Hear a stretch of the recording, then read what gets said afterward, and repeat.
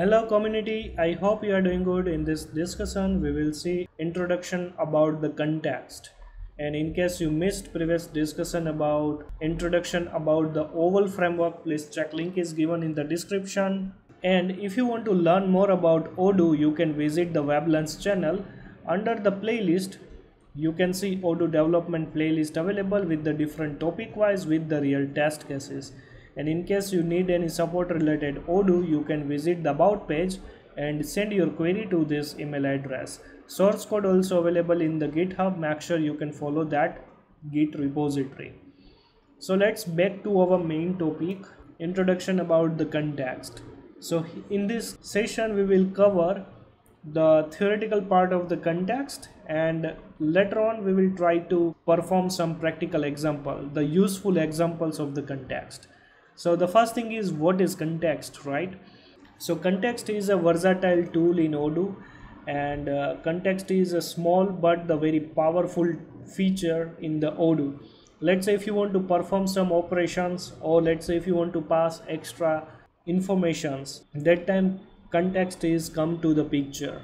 We can do many things using the context.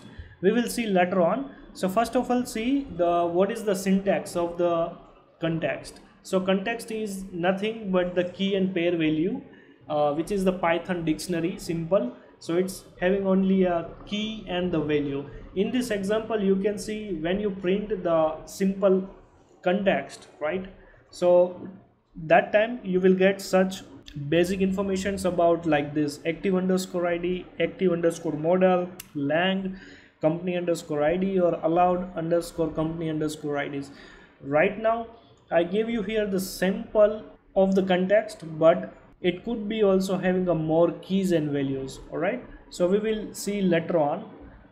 So let's say what operations we can perform using the context, right? So yeah, we can do many things.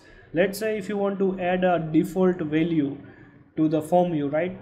If you already know, we already discussed in the field level, we have a one more attribute, right? Default equal to, and then we have to specify that value. So when you try to create a new record, it will automatically pop up that new value which is defined in the default attribute, right? So same operation you can also perform using the context. How, we will see in our next session. Then after, let's say if you want to perform, or let's say if you want to open the specific form view, or let's say the tree view, or let's say the search view, that time you can also use the context. Then after, let's say if you want to pass some extra informations, that is also possible. Then after, let's say if you want to set the default group by or filter by feature in the list view, pivot view, or let's say calendar, Kanban view, right? So that time the context comes to the picture. Then after, let's say if you want to change the behavior of the specific fields or the buttons and all, so that time the context also come to the picture. The last but not the least, you can also override the context. We will see everything about the context in one by one practical example, so you will understand what is context. I hope till now you already have like enough informations about the context as a theoretical, but let's see the practical in our next session.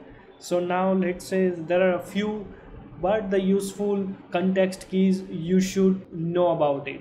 So the first thing is the active underscore model. So when you are switching one view to another view, or let's say if you are performing some operations, right, crude operations, so if you want to see in the backend side which model is already activated, so here the context provides active underscore model, and the value should be that current model name. Then after, the active underscore id.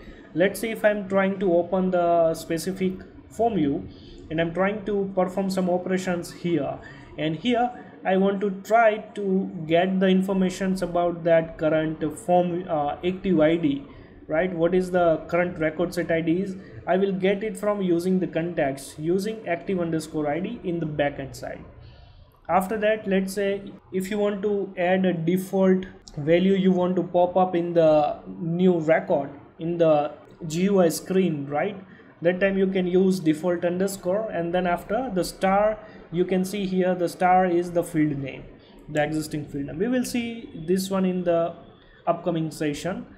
And then after, let's say if you want to add some default filter or default group by option while you click to the specific menu, right? That time you can use the search underscore default underscore that specific filter or the group by name. Well, this is the operational thing. We will see this part also. This is very useful. Then after, let's say if you are working with the multi-language, right? So whenever you are switching one view to another view, in the backend side, if you want to get the language, current user's preferred language, right, you can also get using the lang keyword.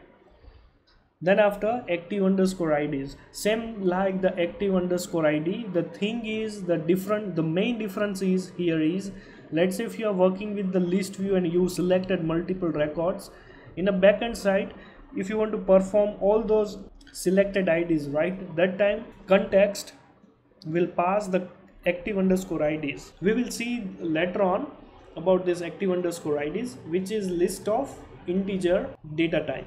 So here in the list you will get the record set IDs. Then after, let's say if you want to open the specific form view, right, you can use this form view ref as a parameter, and then after you can pass here the XML ID. Same like the form view, you can also open the tree view using this tree view ref and then the XML ID. Same like the search view.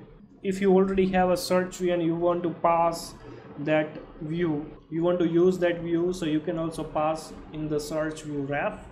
Then after, let's say if you are working with the binary file and if you want to set the size of that specific binary field, you can use this bin underscore size. Then after active underscore test, let's say we already talked about the soft delete and the hard delete, right? We also discussed about the archived and unarchived concept, right? So same here, if you pass this active underscore test, it will automatically search all the records in the database, including the archived, including the non-archived records. We will see this one also in using the practical to understand more. Then after, let's say if you want to get the current users the record set ID, then you can just use UID. Then after, let's say in the res.partner model, and that partner, if you want to show the specific address part, right, street 2, city, zip code, then after state and country in an organized way, you can just pass show underscore address and it will automatically populate that specific view. This is the operational part we will see in our later session, but this is very useful to understand more. Then after, let's say if you are working with the multi-company, right, so when you are performing some operations and if you want to get the user's preferred company ID selected in the user's profile, you will get from this company underscore ID.